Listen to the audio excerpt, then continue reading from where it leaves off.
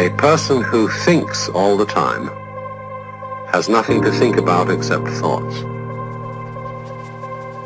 So, he loses touch with reality and lives in a world of illusions.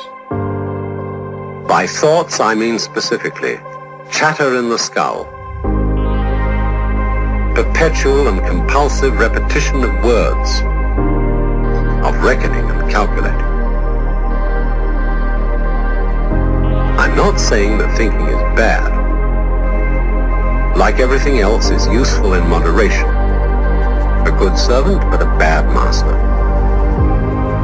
And all so-called civilized peoples have increasingly become crazy and self-destructive because through excessive thinking they have lost touch with reality.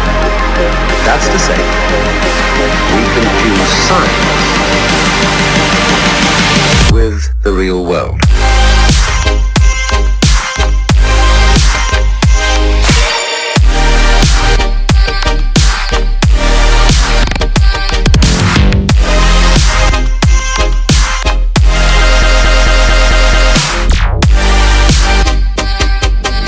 This is the beginning of meditation.